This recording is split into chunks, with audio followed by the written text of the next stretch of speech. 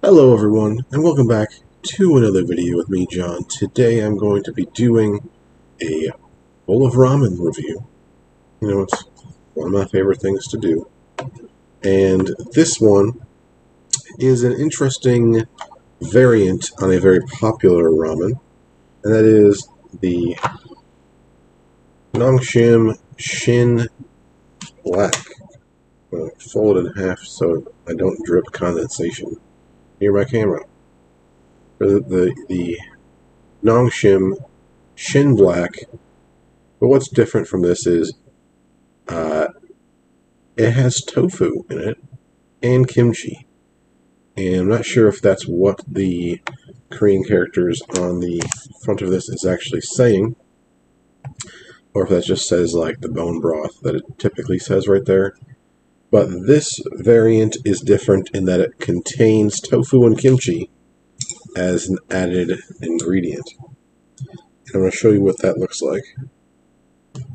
Here is one of the tofu blobs.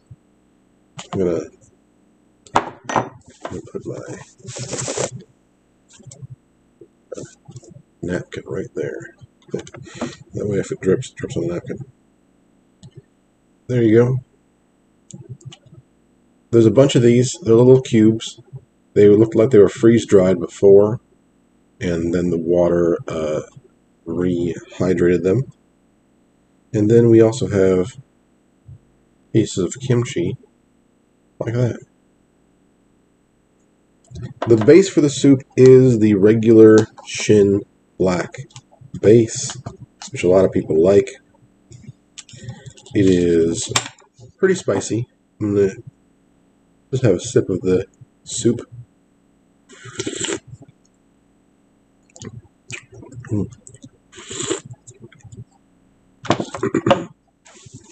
There are a few groups, Facebook groups that I'm involved in. Well, involved in as I'm a member of a Facebook group. Not like an admin or anything like that.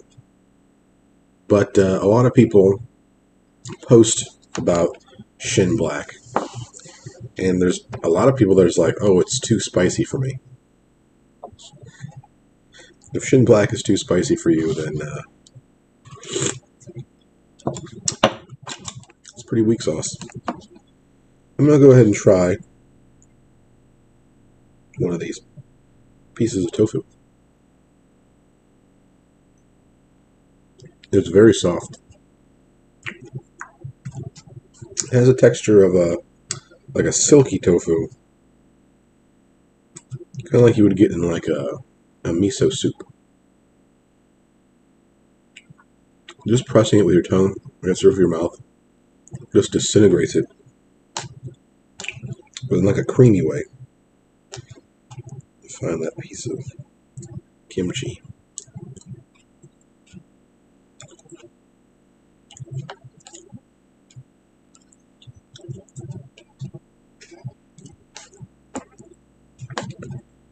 Kimchi is usually pretty tasty.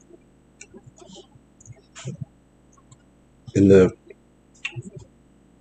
rehydrated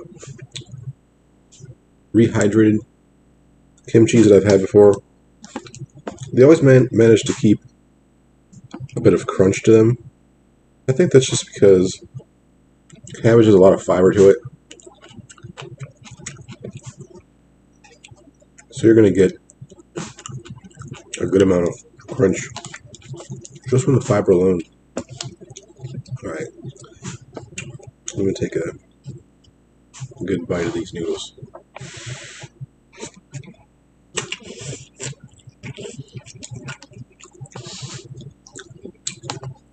Yeah, like I said, this is just Shin Black with the addition of tofu and kimchi.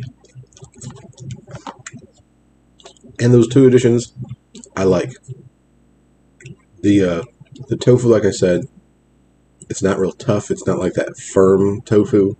It's soft. You bite through it very easy. It's creamy. And the kimchi has a nice crisp to it as well. But I will say, I wish I had more of those two things. More tofu, more kimchi. Now, I don't have any tofu, but I do have some kimchi. I made this kimchi.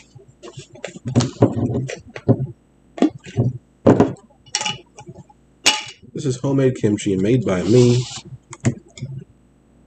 And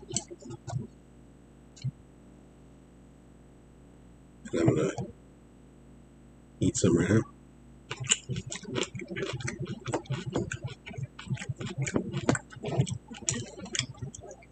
I really like the kimchi I made. It has a really funkiness to it. I took this pack of dried shrimp and I basically pulverized it in a blender until it was like a powder, and that's part of what's in here. It gives it a rich umami flavor as well to the funkiness. To spice it up, I used a gochujang, and this has both Korean radish as well as Korean cabbage.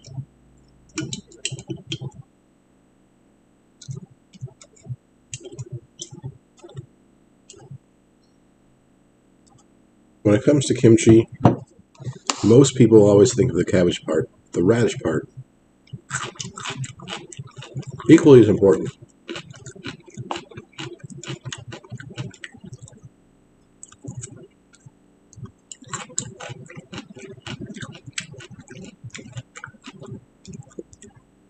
The radish chunks I think they soak up more.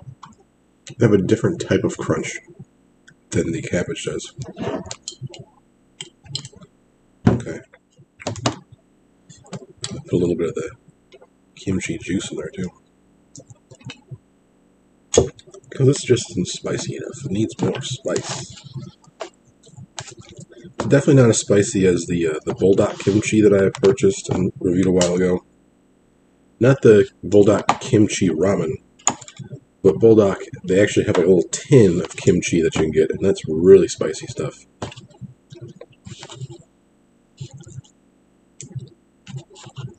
Let's go ahead and have some.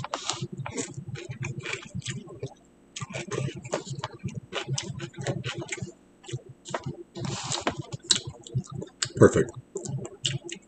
It's got like a funky sour, umami, and spice, all with a nice crunch.